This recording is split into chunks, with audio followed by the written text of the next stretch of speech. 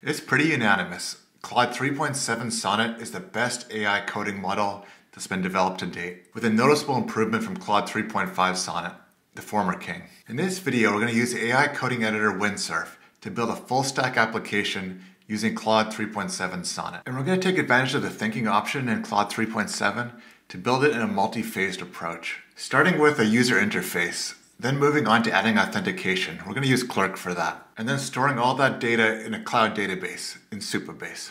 I like to start the foundation of a new project outside of Windsurf or Cursor, and I'll explain why as I go. But let's start in the folder that I want to create the new project in, and then launch a terminal. And then I'll paste in this big command, and I'll explain all the pieces as we go here. So the first thing, I'm using Bun, which is an alternative to Node Package Manager or NPM. Personal preference, both will work fine. I just like it because it's much faster. And then we're running create next app, which is basically a starter kit that gives you a simple, ready to go Next.js app that's properly structured. And so I usually just take the defaults here. We definitely want Tailwind CSS. And the reason I like Next.js so much is because it has a lot of built-in features that make it easier to build. And lots of code examples and support. It's easy to deploy. And you have to remember these huge models like Claude 3.7 is best when it's trained on a large volume of code. And it's pretty safe to assume that it was trained on tons of Next.js and React code. So next, that command initiates Shadcn, and then just asks you for the base color here. And let's be honest, even the latest models aren't going to blow you away with user interface design. So that's why Shadcn's simple off-the-shelf components are perfect for AI to build with. And I actually personally prefer that clean style of UI anyway. And then at the end, it does a bun dev, which actually starts the dev server to test with. And we see it's ready here on localhost 3000. And what I like to do is have a separate terminal, a separate Chrome browser, and even a separate monitor so that I can update the code in Windsurf and then let it hot refresh and I can see what's going on right away. So now if I go to localhost, I see the create Next.js app. This is what you should see if you did everything correctly. So now that I got that solid foundation built, let's go into Windsurf. Okay, so now that I got the application that create next app created for us, now we can just open that folder inside Windsurf. And before we start coding, let's have a look at our global rules. In Cursor, they call this the cursor rules. In Windsurf, it's just the global rules. Exactly the same thing. And one thing I've noticed, in my opinion, people try to do too much with these rules.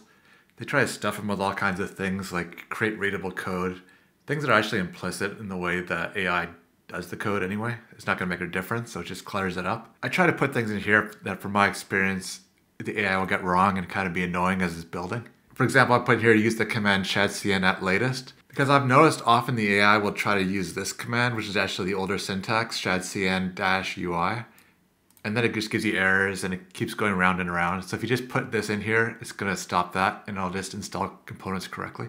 It also tries to always run a test server for you if you don't put in a command like this. So I'm going to say I'm running my test server separately and just inform me if we need a test server restart, like a hard restart. Otherwise, the hot refresh will take care of everything. And like I was saying before, I like to use Bun in place of NPM. So for now, that's it. Just keep it nice and simple. So I'm going to open up a Cascade window.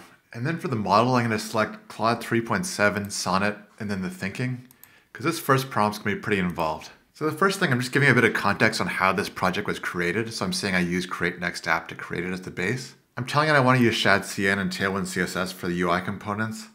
And then I want this to be a resume builder. And from here, I'm going to do different phases for different functionality of this application. For phase one, it'll just be the landing page.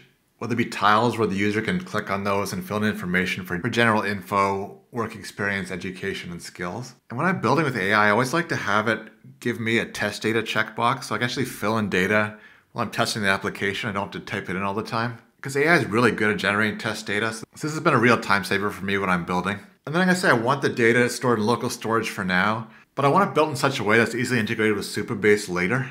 So I'm just foreshadowing what we're going to build later on, just so it structures it in the correct way. And finally, I say I want to create a checklist for this phase one markdown file, and then I want you to check off all the steps as you go.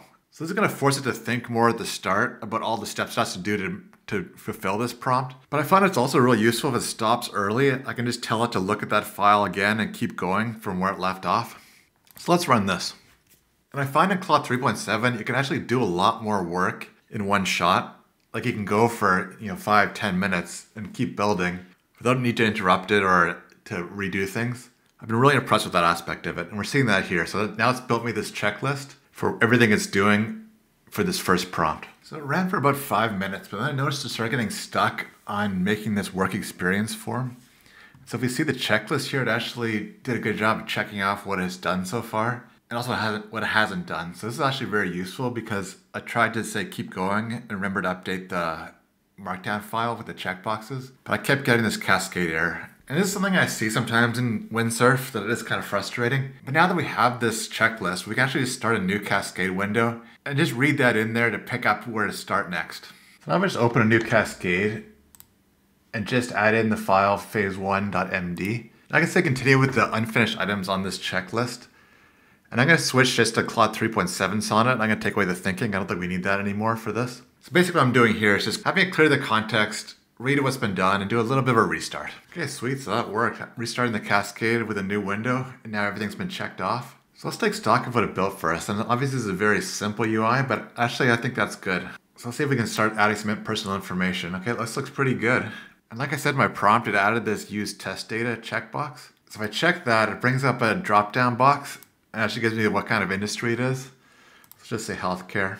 And now all the data it's filling in is for a healthcare professional. So then work experience, it has all the key fields we have. I like it gives us this box, say if it's a current position, then it takes away the end date. And we can even add another position here.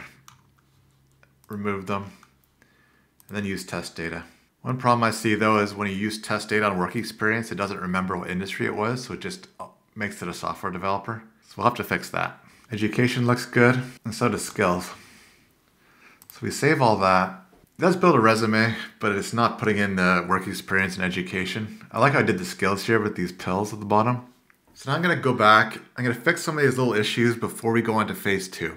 Okay, so I asked Claude 3.7 to fix those few things, and it's looking a bit better now. So I asked it to move the industry up to the main page. Now I can select the industry that my career is in right from the main page. So let's just try finance, for example. Now if I edit work experience and I say use test data, now it's going to add test data from actual finance. Same for education. Now it's saying MBA versus like a computer science degree like it was before. So that's great. Now everything's working there. And now it actually fills in the total resume. So that actually looks pretty good. It's basic, but I like the look of it actually. And it even added this download PDF button, which I didn't really ask for. So it gives me an issue here.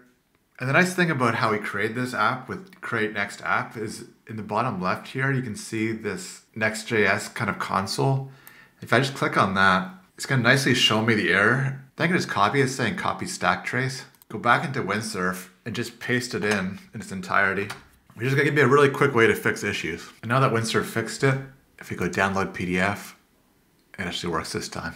And makes this a basic PDF. So I'm happy with this for phase 1. The UI is definitely going to need some updates as we go, but it's simple, clean, does the job, and it's got all the functionality and capabilities we need to build on. And before I wrap up this phase, I have to do a couple more things. So I had this super cool logo. I changed the font on Resume Voodoo. Give this thing a more interesting vibe. I also added this button down at the bottom called Clear All Resume Data. So if you click that, it gives you a warning, and then it wipes out all the data so you can start again. Just a quick way to start your testing all over again. And again, this is just temporary. I'm going to move that in the final build. These are just some hints on how to speed up your development workflow. So now it's time to add authentication to the app. And for that, I'm going to use Clerk. I've had a lot of success with this in the past. It has a really generous free tier. So what we're going to do is configure it so a user can log in with a Google account and then see the resume builder associated to their user. And before we go to Windsurf and run the next phase prompt, let's go to Clerk, actually create an application. So on the top bar, we'll create a new application. And then the first thing to ask you is all the different providers you want to enable for authentication. So for this one, I'm just going to take off email. I'm just going to keep Google on. And then next, I'm going to take this quick start guide for Next.js and Clerk and just copy that link so I can pass it to the AI so it knows exactly how to set this up. And the prompt's going to be add authentication to Resume Voodoo using Clerk and a Clerk application I have set up. And then I paste in the setup instructions because Windsurf can read URLs and read websites, so this will give it all the information it needs to get it set up. Then I'm going to say when the user is not authenticated, show a static landing page with the features of Resume Voodoo, but when they log in, show the resume builder as it is now. And then save the resume information to be associated with the logged in user. Because I want to take all that data we have for the application and save it with the user who's actually logging in and entering the data. Finally, I'm going to create the checklist again, so now it's going to be called phase2.markdown, and we want to check it off as we go. Okay, so Cascade went through and completed all the tasks in this checklist here. But then when I ran it, I started getting errors from Clerk. So I discovered the trick to actually get this working. When you first create the Clerk application in the overview, it actually gives you all the steps to get it working. So instead of giving Windsurf a link to the steps. If you actually just copy all this, and this is going to include your Clerk secret key, which is masked here, but when we copy it, it actually becomes plain text. If you copy everything out to adding your Clerk provider, copy all that back into Windsurf, and then just say implement Clerk like this, just paste that in there, and then it'll do it correctly. So now if I go back to localhost, now I see a totally different landing page. I'm missing my cool little logo though. Let's see if the sign-in works. So now we see the Clerk sign-in page where we continue with Google, and that's because this is the only one we've selected out of the options. Okay, there we go. It logged us in. If you notice now in the top right, it has a drop down for my actual user that's logged in. Also, if we go back to Clerk, we can see that we have logins happening. So everything's being authenticated correctly. So I consider that a pretty big success. Let's go on to the next one. So the app's looking good, but all that data is still actually stored on their local browser and local storage. So what we want to do next is add it to a database. And we're going to use a cloud database, in this case Supabase. And before we add our first Supabase prompt, one thing I did change was I made it so the data just saved automatically. So if we make a change, the data just saves automatically. There's no more having to save anymore. That's going to set us up better for real-time updates when we get into Supabase. I'm taking a bit of a different approach for Supabase. I'm going to start really slow and just get the connection working first, because my experiences in the past when you try to do too much in one prompt can mess up your whole application. So we're just going to start with add a feature. When a user logs into Resume Voodoo, it puts an entry in a Supabase database and records who logged in and the time. So this way it's not interfering with our application at all. It's just an added little feature.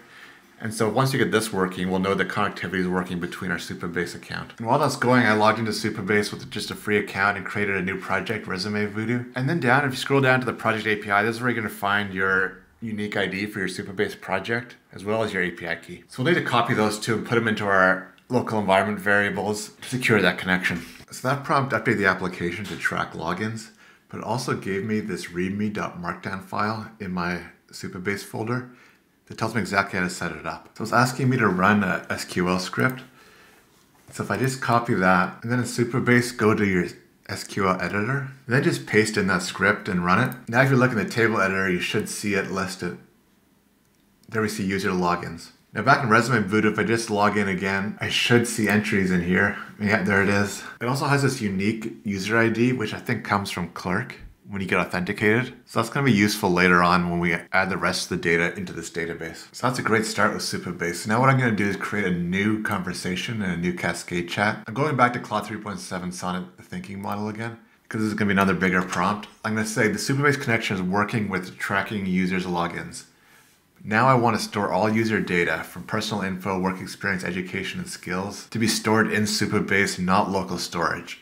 So update the code and give me SQL to initialize the new database tables. Also, I want the data updates to happen in real time. And then this is going to be a big change. So we want to create a checklist for phase 3.markdown and check it off as we go. And the reason I started a new cascade window for this one is at any point it doesn't go well, you can go to this button here at the very top of your cascade chat that says revert to this step, and that brings all the code back to that point where everything's working. So that's why when I start a new major phase, I always like to start a new cascade chat. I had to nudge it along a few times, but eventually did get the whole checklist done. And I really like the steps actually laid out here. Start with defining the schema, what the data is going to look like. It also updated real-time data, which I'll show you in a second. And then at the end, it gave us a SQL script, another SQL script we had to run on the Supabase to create a new table in that database. So I ran that and I created this profiles table. And you see, decide to store some of the information like the personal info, the work experience, education, etc. in JSON objects. It also stores the Clerk ID. So it really gets the authenticated user's unique ID. So that looks pretty good, but the big test will be if it does actually work. So let's update the industry from technology to healthcare and see if it actually makes an entry in the database. Oh, and there it is. So everything's empty except industry with healthcare. Perfect. Let's see if everything else works. And then if you go through the different sections, it looks like everything works and it generated the preview. And now in Supabase, all those JSON objects are filled out correctly. One thing I did turn on though is there's a toggle here for real time. So remember I asked AI to actually implement this in a real time way. So you have to have this on the database for that to work correctly. So there we go. We have a full stack Next.js application, all built by Claude 3.7 Sonnet. But I have a lot more ideas for this project. I want a user to be able to import an existing resume and have it fill in all those sections for them. Maybe enhance them a bit with AI. I also want to add the feature where you can put in a link to a job and then it would tailor a resume for that job. Maybe even make a cover letter too. So if you want to follow along with all that, make sure you subscribe to the channel. I hope you're having an amazing day. I'll talk to you in the next one.